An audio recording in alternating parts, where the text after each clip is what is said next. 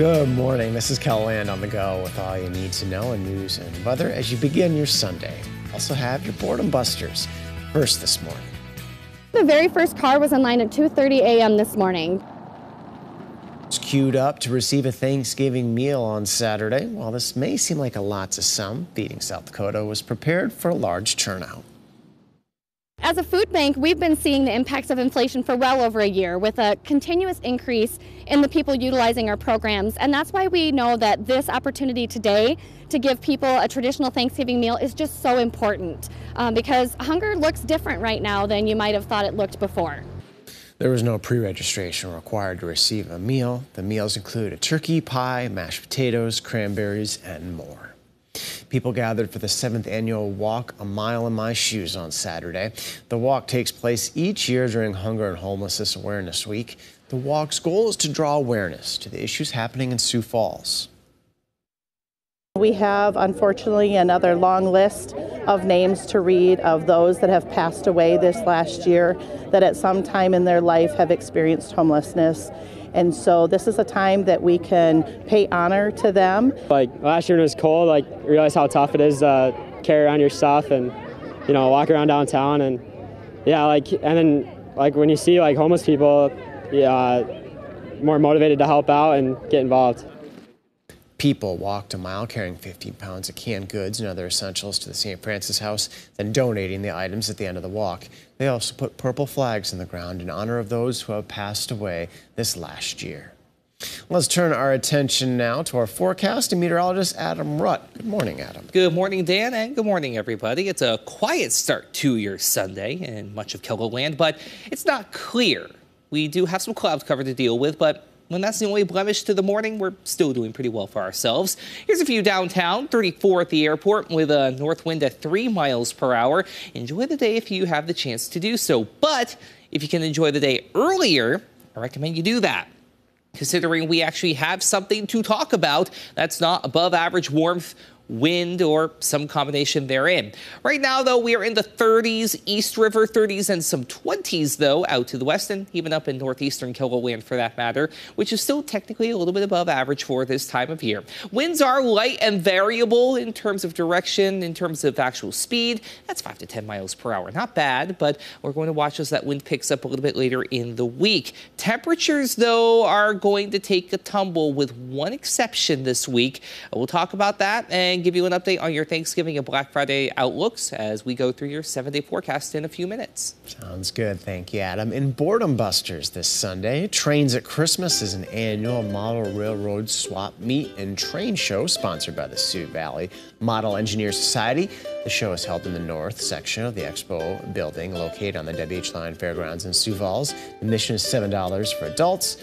Kids 12 and under are free when accompanied by an adult. The event runs from 10 to 4 today. The Dakota Dance Association of Yankton will be presenting Tchaikovsky's The Nutcracker Ballet at the Yankton High School Theater at 1801 Summit Street in Yankton. Today's performance is at 2 this afternoon. Over 100 local cast members ranging from first grade to adult will be performing in this year's productions. Tickets will be available at the door 1 hour prior to performance. And the 45th Annual Winterfest takes place in Aberdeen today. This event includes fine and folk art. It's a perfect opportunity to find unique, one-of-a-kind gifts for all. It's open from 10 this morning to 4 this afternoon at the Civic Arena at 203 South Washington Street in Aberdeen.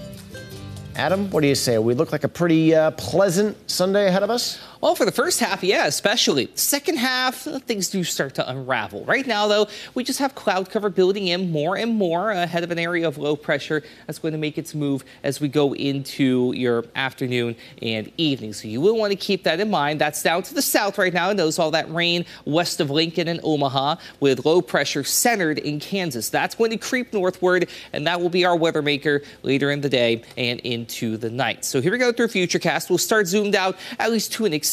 We'll get an even bigger picture a little bit later on. But there's the rain. The closer to the Missouri River Valley you go, the more likely you are to see appreciable amounts of rainfall. And it's bookended by lesser amounts to the west and to the east. But still, considering some areas of KELOLAND have not had measurable moisture of any variety in several weeks, this is at least something to watch. A cold front will then come on in and sweep the rest of this moisture on out of here. Tuesday and Wednesday, high pressure builds in, and we'll have ourselves a pretty nice run there. But another cold front comes diving down as we go into Wednesday afternoon and Wednesday evening. This is where I think we're able to squeeze in one more warm day. It's ahead of this front because on the backside of it, we do have change on the way. And it's not going to necessarily be something we talk about with regard to rainfall. Rather, if you're West River, we could be talking about a little bit of snow by the end of the week. Thursday into Black Friday, we'll get a disturbance that's going to try and make its way into the area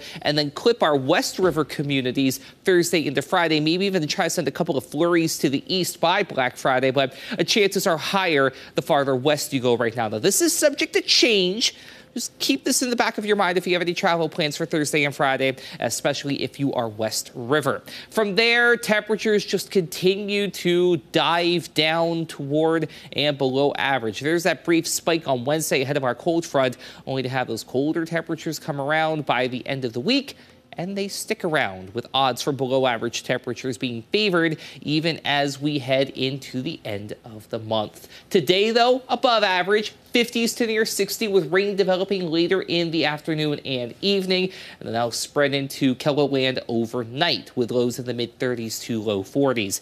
The rest of your 7-day forecast outside of that chance for rain, which lingers into Monday for Sioux Falls, it's largely dry, but it's progressively chillier. Notice 54 on Wednesday, then the bottom drops out, and we're in the 30s Thanksgiving going into Saturday. In Aberdeen, a few showers overnight into Monday, otherwise mainly dry.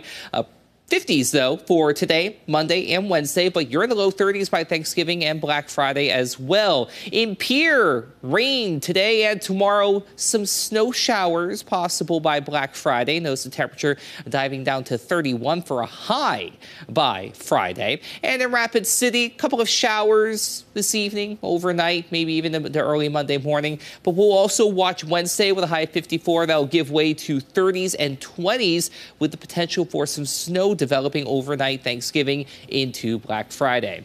Have a great day, everybody. For more on your local news, weather, and sports, you can always head on over to KELOLAND.com.